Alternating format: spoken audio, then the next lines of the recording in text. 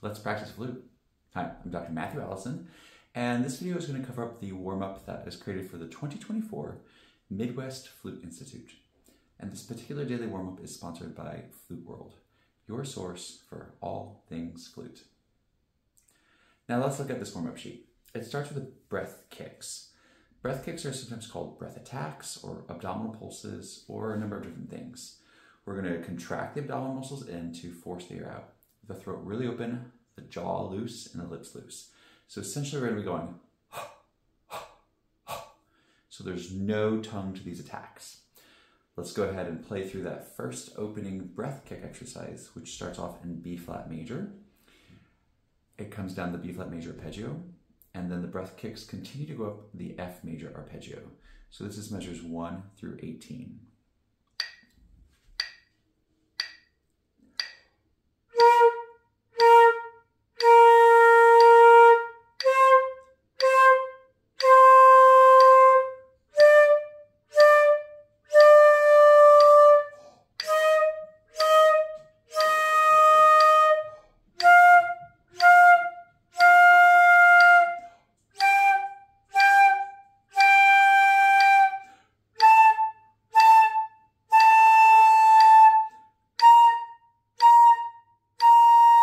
Rhythm.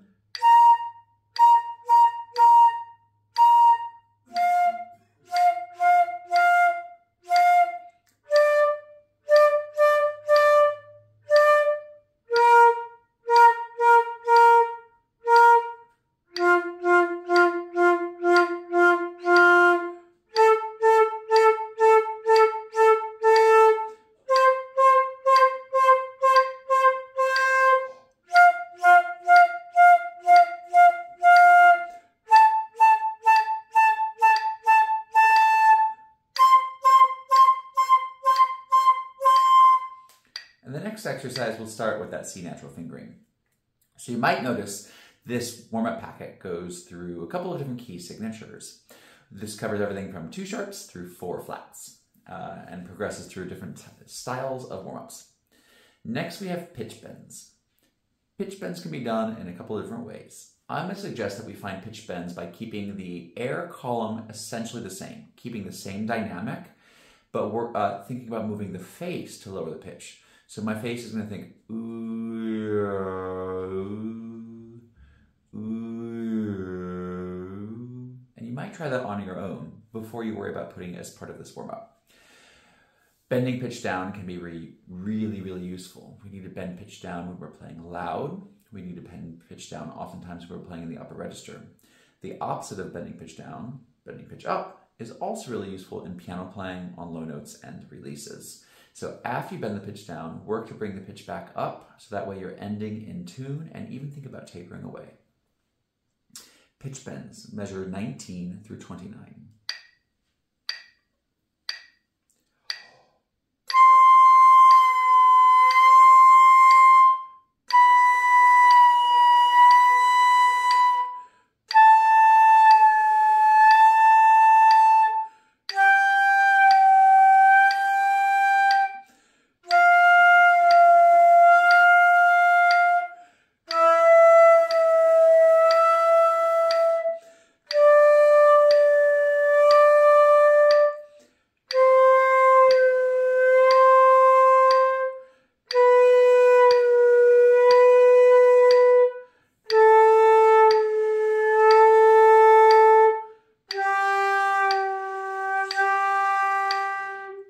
And that was just a C major scale that we extended down.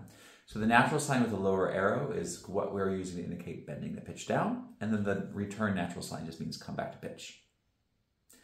The next exercise measures 30 through measure 45 are harmonics. Harmonics, we're going to use the low note fingering and slowly overblow or speed up the air to get the notes that speak above it. So the flute is based on the harmonic system, like other instruments, and you can look more into that in other places. But the lower note is what we're going to finger. So when we finger the low G, we're going to then overblow it to get to the octave, and then overblow again to get the 5th above the octave, which is a D. We can continue to overblow and get the 2nd octave and even the 3rd above that, which will happen a little bit later through this exercise. So when you're looking at measure 30, the first note is a G. The second note, the diamond shape, is what we're fingering, which is that low G, and we're going to overblow to hear the middle G. And then the third note is also a diamond G, and we're going to overblow that to a D. So thinking about keeping the throat open, the mouth open, and speeding the air up by changing air pressure. Harmonics.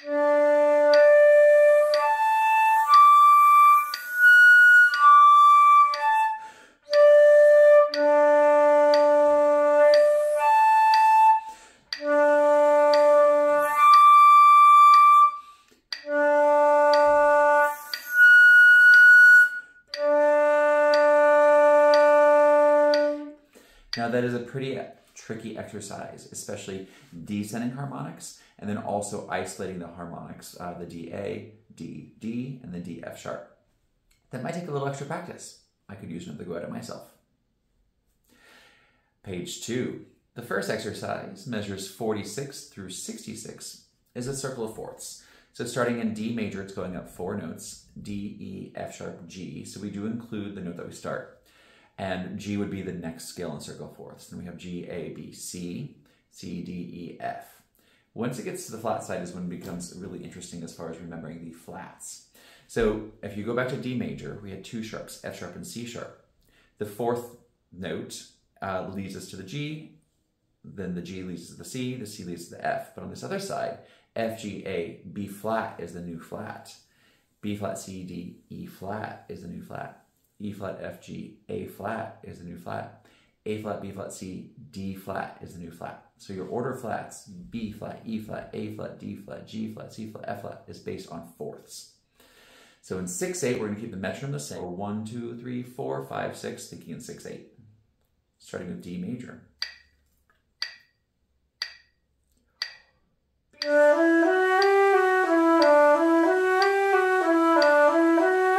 G.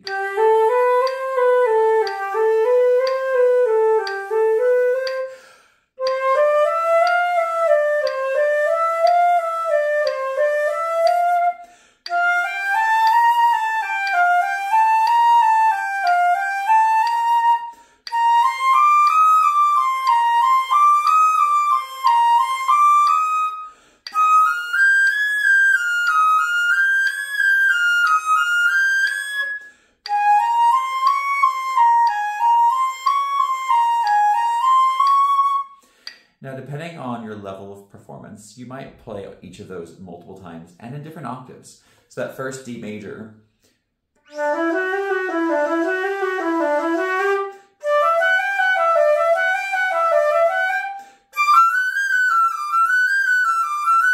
you could play it in 3 different octaves. And when we're going quickly at MFI, you can choose the octave that makes the most sense for you, the one that feels most challenging if you want to push yourself, or the one that seems most comfortable. The next exercise, double tonguing, measures 67 through 82, is going to work on balancing the consonants of our double tongue. So thinking ta-ta or tu-tu, the T shape, and ka-ka or cuckoo or cuckoo, whatever K shape is, I just have T's and K's. We're going to alternate tu-tu-tu, ku-ku-ku, tu-ku-tu, tu-ku-tu-ku-tu. So the tu-tu-tu, that's what we're most comfortable with, what we've done most. The ku-ku-ku, we want to sound as close to the tu-tu-tu as possible. And then a simple alternate, tu-ku-tu, and then double time, tu-ku-tu-ku-tu. Measure 75, the rhythm begins to change. We have a couple of measures that have the same rhythm, but the rhythm doesn't stay consistent throughout. At measure 75, the rhythm is going to begin to change. A couple of measures repeat the same rhythm, but the rhythm doesn't stay the same throughout. So make sure you're paying attention to what the rhythm is saying in each different part. Double tonguing, measure 67.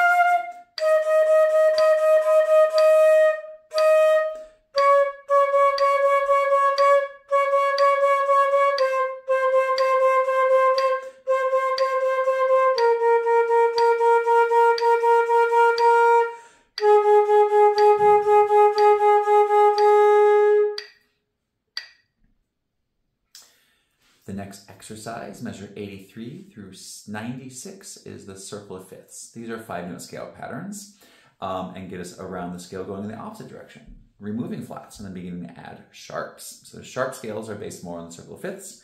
The circle of fifths and circle of fourths, it's the same circle, just one goes one direction and the other goes the other direction. Moving through here, pretty simple. You can do whatever articulation makes most sense for you, and again, whatever octaves make most sense for you, whether you want to leave it easy or challenging. When you're practicing these at home, I recommend that you do them in all octaves. When we're doing it at camp, I recommend you do the octave that's going to feel good, but give you a little bit of warm-up challenge. I'm going to play today the printed octaves. 2, 3,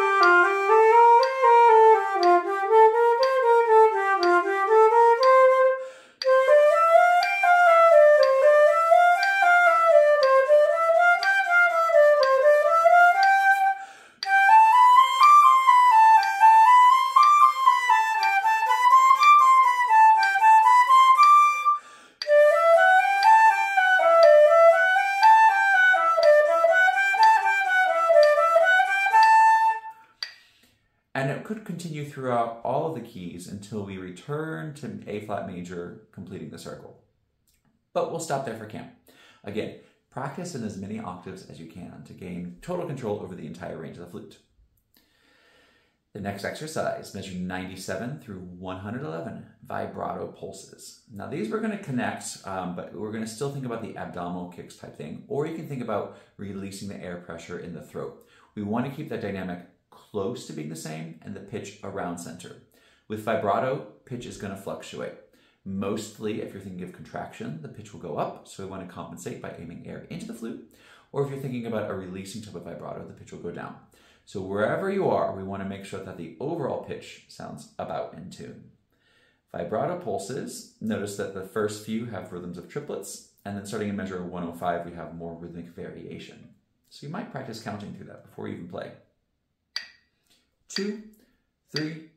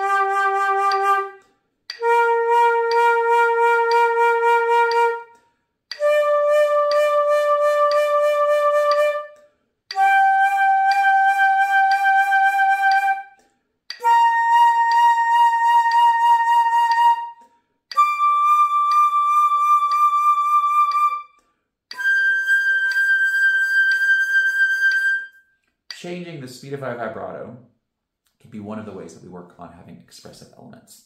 Speed and shape and size of the vibrato all create different kinds of styles and characters and moods. Page 4, chromatic scale. These 8 measures are just 2 versions of the chromatic scale, one descending from G to G, the next ascending from F to F. The descending scale, I used flats. The ascending scale, I used sharps, but it's just a chromatic scale in both ways. So playing through this chromatic scale, nice and controlled. Measure 112, 2, 3.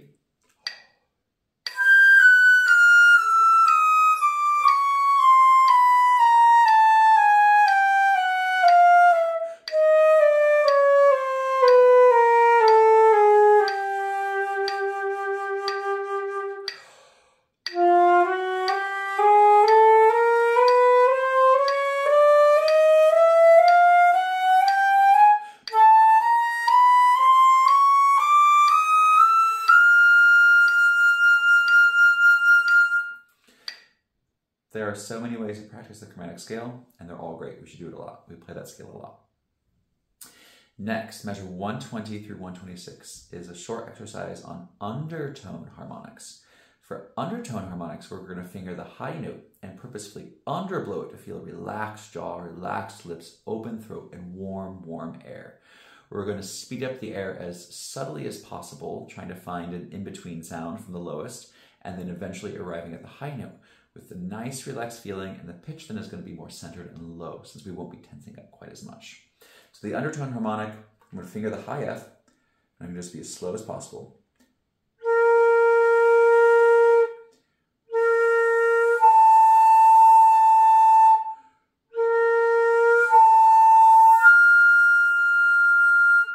These are great to do in the mirror and watching that you don't create tension in the lips, in the face, in the shoulders, in the eyebrows, or anywhere else. So playing at 120. 1, 2, 3.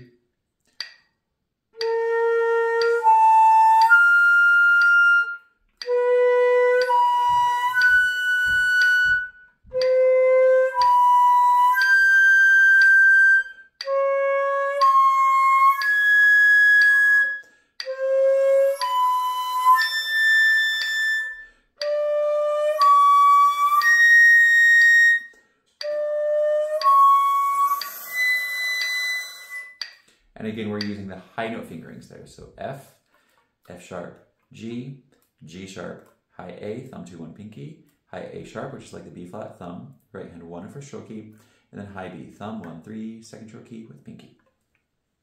From there, we'll move into some octaves, moving back and forth. Try to do most of the change in the air pressure versus big facial movement.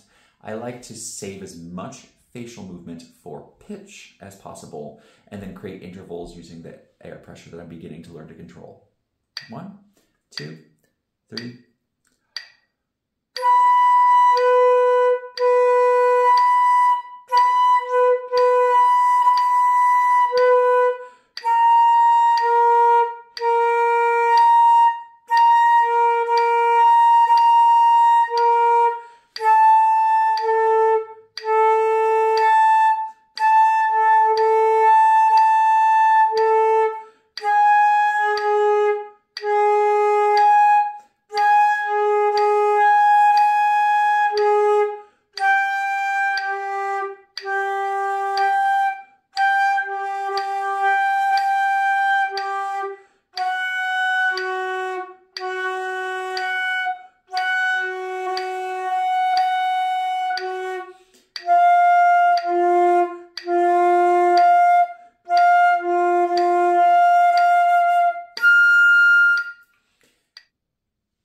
Next, longish tones. So we just ended the previous exercise on high F. We'll start this exercise on high F, and we'll be in F major. So we've got that B flat. Think about tapering away and creating nice open resonance with as spinny a vibrato as possible. 1, 2, 3.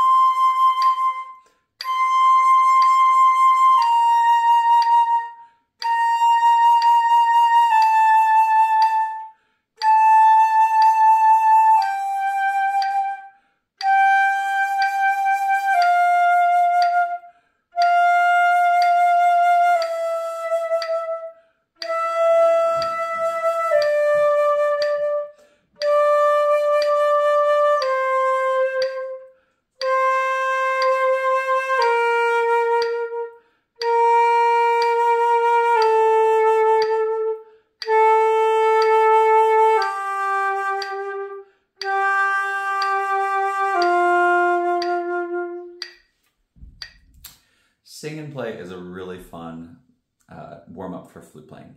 We're going to start by playing the F, then we're going to sing the F, and then we're going to try to sing and play simultaneously. If you're new to sing and play, you might start just by humming or singing like an open ah, and then move to an oo shape. And when you get that oo shape, blow. Bring your hand in front of you.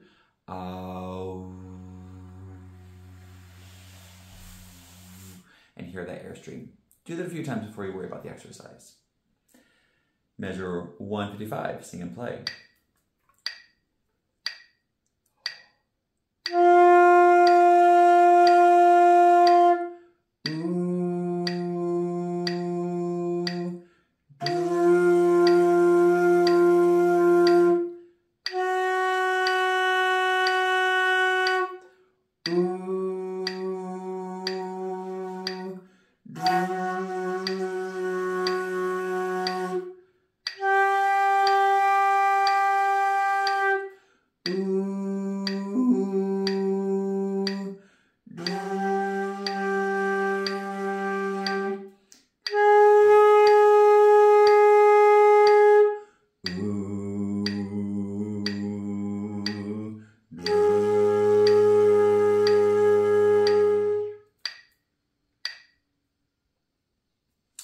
Now let's figure out how to find the relative minor.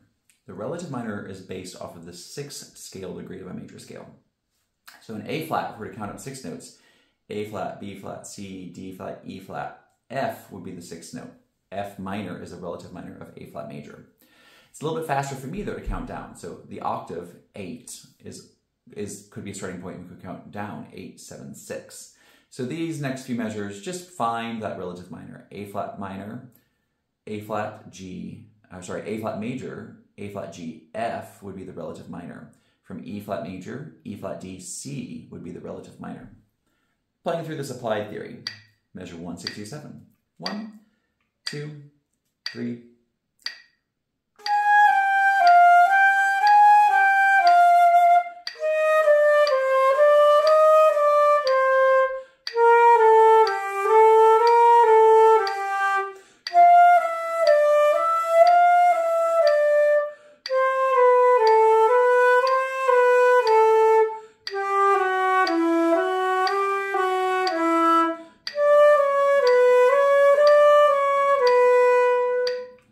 And that sets us up to play a little bit more in minor. So the next chunk is 5-note scale patterns again, but this time in minor. So 174 through 187 is 5-note scale patterns in minor, starting with F minor, which is the relative minor of A flat major. You'll notice a third note, F, G, A flat, is that relative major. Same thing with C minor, the relative major, C, D, E flat is the relative major of C minor, etc. 174, 1, 2, 3.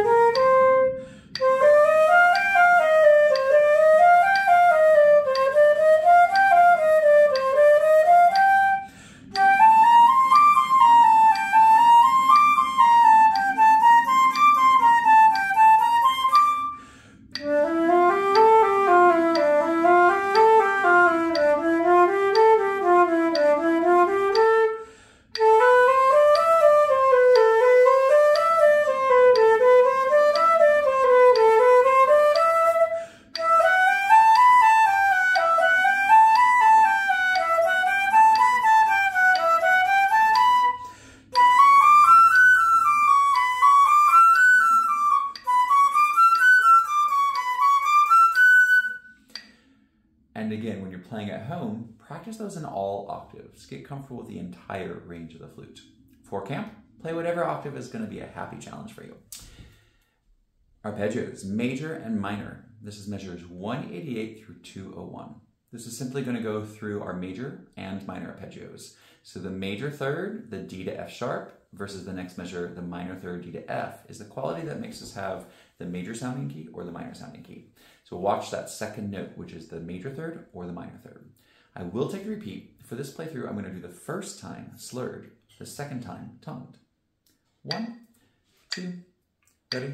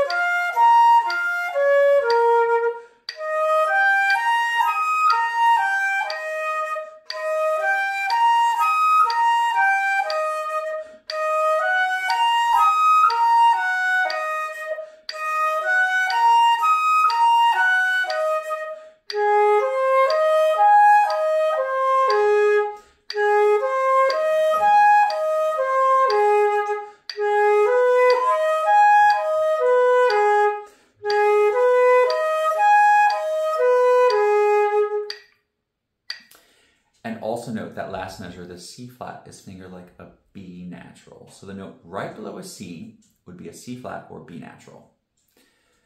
And then finally on this warm-up, terraced dynamics, 202 to the end. We're going to first play each note forte, mezzo forte, mezzo piano, piano, and then slur it, I think those 4 steps. So terraced, you can imagine coming down the stairs, loud, less loud, less loud, and then soft at the end. Remember to think about your pitch change to help make sure the pitch stays more stable. 1, 2, 3.